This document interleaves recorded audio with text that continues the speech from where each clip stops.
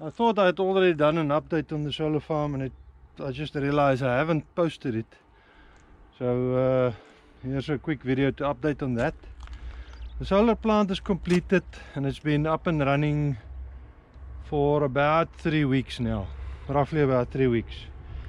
The first week they were monitoring it constantly to check for stability and all that, voltages, and so far it's a big success.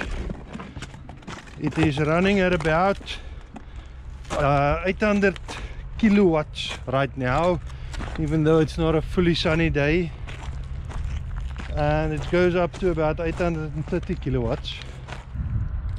It's about 1 hectare, it's about 200 meters in length and about 50 meters wide. Gives you a total area of about 1 hectare of solar panels.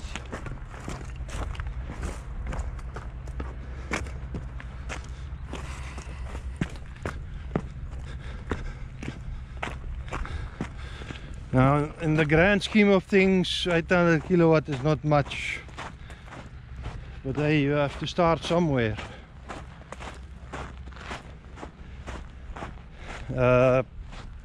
There are lower demand times. This is actually more than what we use. At peak we use a lot more than what it can give us, but who knows if this is successful, if this can if it can pay for itself.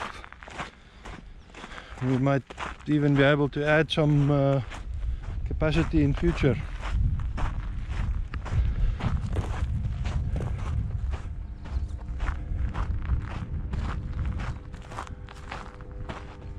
You should be able to hear the transformers buzzing.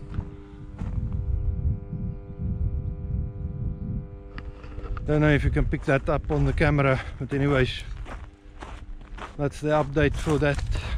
See you on the next one. Cheers.